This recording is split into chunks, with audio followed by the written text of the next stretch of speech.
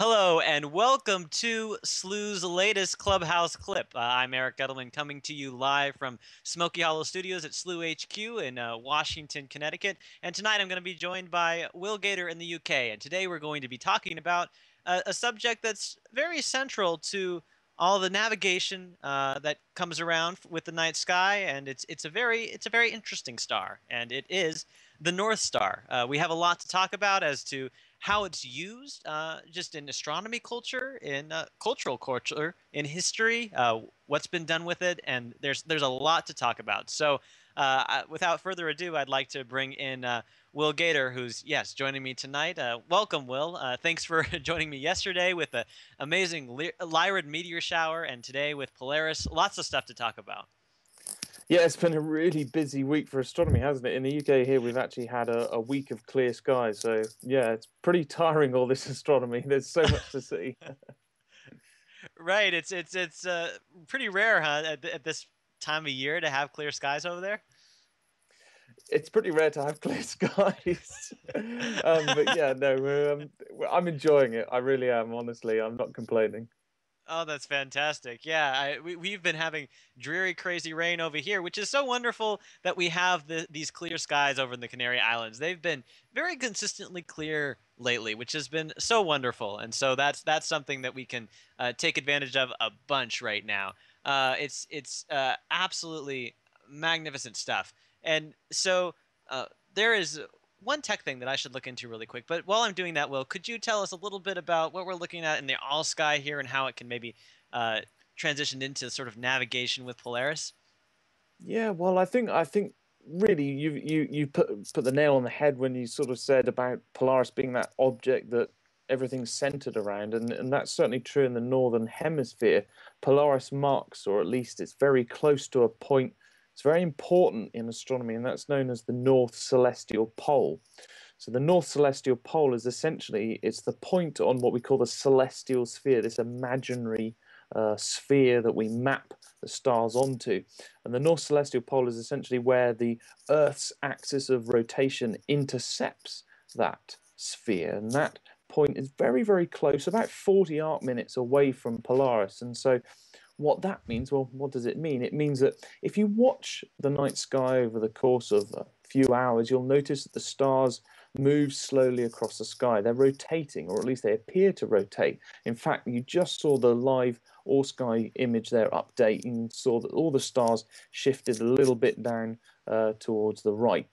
Now, what's happening there is not actually the stars themselves moving, of course.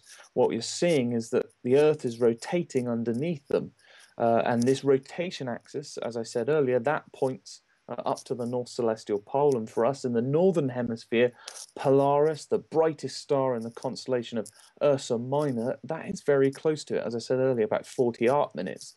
Now, for people in the Southern Hemisphere, well, they don't really have one that's that close. There's Sigma Octantis, but it's about, well, it's actually over a degree away from the southern celestial pole. That's where the bottom, if you like, the southern sort of pole meets the celestial sphere. So we're quite lucky here in the Northern Hemisphere, Eric, actually, to have Polaris so close to that point, that sort of axis of rotation as it is.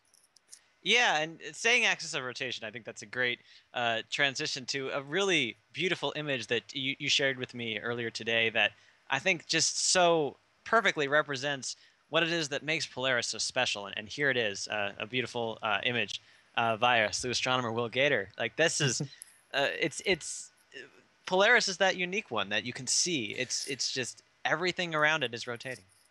Yeah, yeah, and you can see that it's not quite exactly at that sort of center of rotation. As I said, it's about 40 arc minutes, and this is the sort of picture that you can take actually with just a DSLR camera. You don't need a fancy tracking mount or anything like this.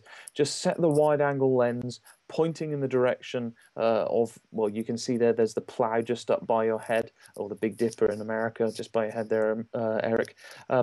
Put your wide angle lens in that direction and open the shutter for 30 seconds a minute, and you will see this over time. These stars move around. And actually what this picture is a collection of, I think it was maybe 10 or 20 2-minute exposures. And once you add them together, you really do see this motion around the North Celestial Pole. It's a beautiful, beautiful demonstration, really, a very simple demonstration of that thing that we all notice as astronomers on a clear night, is that the stars make this wonderful slow move across the sky. And it really speaks toward the consistency of Polaris and how people have relied on it really throughout history. Like if you are sailing on the ocean, you don't have any other technology or gear with you, this will be able to tell you where you are, sort of in the north-south direction. That star depends. The location of that star, its altitude depends on where you are in latitude, and so people can use that in terms of navigation and to figure out where they are in the world and where they are in terms of the cardinal directions. It's a very significant star that you can really take advantage of, and it's great in terms of setting up and training telescopes too, right? Absolutely, yeah. It's I mean, I remember first learning about the Polaris, or then the North Star, when I was in Cub Scouts when I was very little, and we used that for sort of navigation, as you say. But as astronomers, we use it because it is that star that's very close to that North Celestial Pole. Now, I said earlier that the stars move slowly over the course of a few hours, or in fact, that motion you can see if you have a telescope and just point it at a star, and you'll see it drift out of the field of view. Well, if you're trying to take pictures of the stars, or perhaps you just want to have your telescope tracking the night sky, what you need to do is align your telescope pretty much, only if it's an equatorial mounted telescope.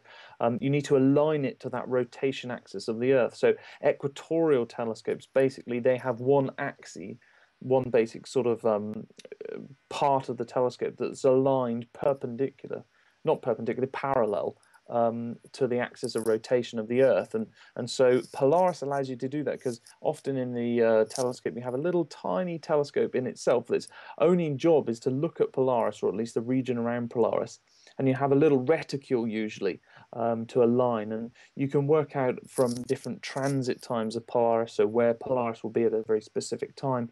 You can work out where it should be, and then align that reticule to where Polaris is in your little tiny viewing telescope that we call a polarscope.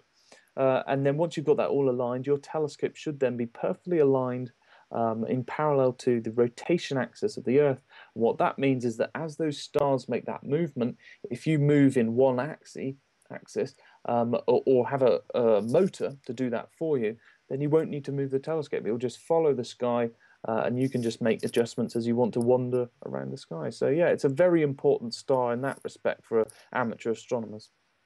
Oh yeah, sounds like it, and it just I mean I've just been gazing at this picture. It really brings to mind like the heart of the matter there, that it's that stationary thing which you can use to venture off into different locations, and it's been so important to us as astronomers, and in terms of understanding the rotation of our Earth. It's such a significant and telling star, and it's been used throughout history as well. Like it was something that I learned back in elementary school, that this was in the United States when slavery was an issue. Slaves that were escaping from the southern region to the northern region would use the northern star to find their location. They didn't have maps with them, but they could look up Mm, and they could look at the night sky and see where the North Star was, and that way they could find their direction, and that they knew they needed to go north, and this could help them go north. And so this is such a significant star on so many different levels. It has a lot mm. of historical and cultural significance to it,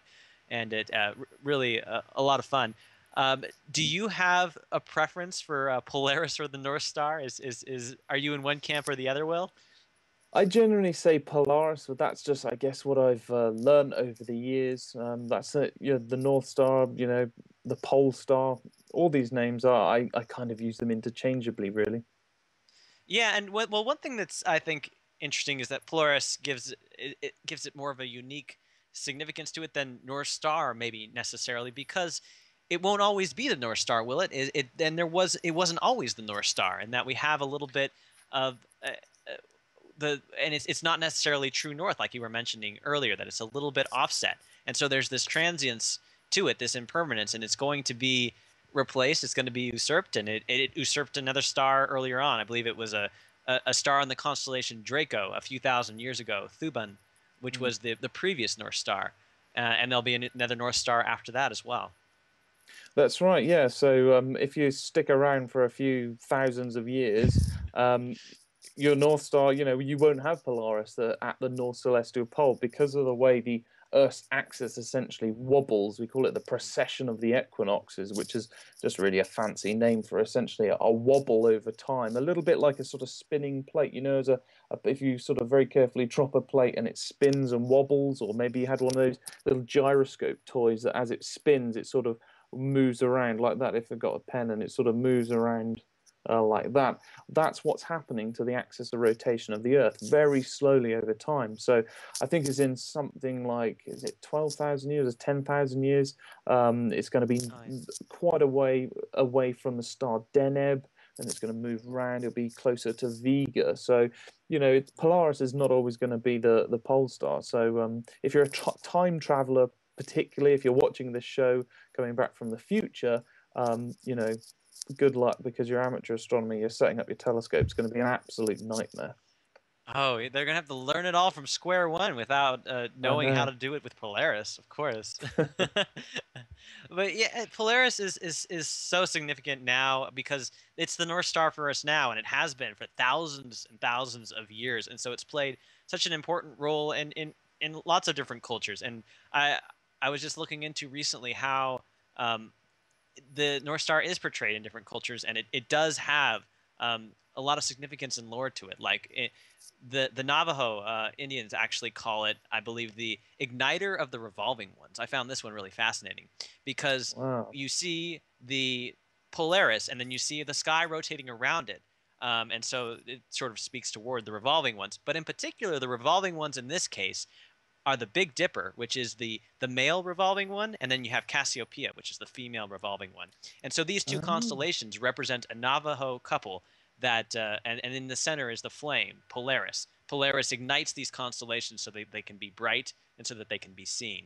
And so that's sort of how the Navajo lore deals with this central star. And there's lots of different cultures that have different interpretations of it, and it's so fascinating to read about. And then you have other cultures which are very straightforward about it, like the Japanese call the North Star Hokkyokusei, which if you segment the different meanings of the different syllables in there, you have north, and then you have polar, and then you have star. So it's just it's really really directly straightforward to what you would expect when you're describing the star. And of course, yeah, we have North Star as well in English, and so if the North Star is something that is interesting to you, is fascinating to you, there's so much to read about it. There's lots of different cultures that interpret it in different ways, and as you know, as a clubhouse, as a community of astronomers, we'd love to hear about your own interpretations or your own reactions or feelings or history with Polaris. Like if you have a story you'd like to tell us, comment in the live show section, and we'd love to have a conversation about it. Because again, these are shows are for you and for the topics that you're interested in, and we'd love to hear if you have a particular interest in this one. And of course, if you have other topics that you'd like to hear about as well, please do suggest them. And as we're talking about sort of this possibility here, of course, I'd like to welcome any new members who have potentially joined us over the last couple days from the shows. It's always a lot of fun to get a lot of new faces in the clubhouse, and so to give you a little potential tour of what you can see here, there's a lot of stuff to do, and of course there's shows. There's going to be live shows going on all the time, and we also have lots of different things that are popping up that community members are doing. And like very recently, we had a night of discovery where everybody was just working together to look at different Herschel objects. And so this was something that a group of people were passionate about, and they went ahead and did it. And so if there's something that you have a particular passion about, let us know, let the community know, and you might find other people that are going to resonate on that same frequency, that are going to really enjoy what you want to explore in the universe. And we have a lot of tools here that can allow you to do that. So yeah, thank you for joining, Slooh, or if you've been here for a while, thank you for sticking around. It's so much fun to really be able to interact with you guys all the time, and so there's lots more shows that you can expect to have here. So yeah, thank you again. And I was wondering, Will, do you have any sort of last thoughts about Polaris that you'd like to leave us with? Lots of stuff to say about this star, but it resonates with everybody a little different. Can you go back to the live all sky view if you can, Eric? Because I think sure, yeah. the one thing that perhaps maybe a final thought to think about is use Polaris as that sort of pointer to not just find you the north, but maybe just find it as a way to sort of explore the night sky. Because once you find sort of the constellations Ursa Minor and Ursa Major, particularly that very bright grouping of stars that you can see just to the left of your little sort of box there, Eric, that is the Plough or the Big Dipper, and that's a great staging post for exploring the sky. There you go. Yeah, perfect. So you got the handle of the Plough there. You can see that arcs round to that very bright star that's just in the sort of bottom third of the screen. That's the star Arcturus at the bottom of the constellation of Boötes, the herdsman. You can see next to that there's a little bowl shape. That's Corona Borealis. That's a lovely constellation, and then following up along there, you've got Hercules, the keystone of Hercules up there. And then in the direction that your little hand is going, Eric, there, that's Lyra there. So that is a Vega, the bright star Vega there. And so, use Polaris, use the bright constellations around it as a staging post. That would be my sort of final thought, to sort of explore the sky, because when you get into astronomy, it can be a little bit daunting. You go out there on a clear night, and particularly if you live in a very dark place, the sheer number of stars can be a little bit overwhelming. So use Polaris in the way that astronomers have used it for centuries, and as a way to get your bearings and explore the sky. Oh, yeah, wonderful sentiment. I mean, really, Polaris is fundamental, and you can start from the fundamentals up, and it gives you such a great foundation to explore the universe, as you said. So yeah, this is one portion of the universe, and we have many more to go as we wander around the cosmos from day to day, from week to week. And so, thank you so much again for being with us, Slooh members, and we will be back very soon. So keep looking up, and thank you. This has been Eric and Will for Slooh. Good night.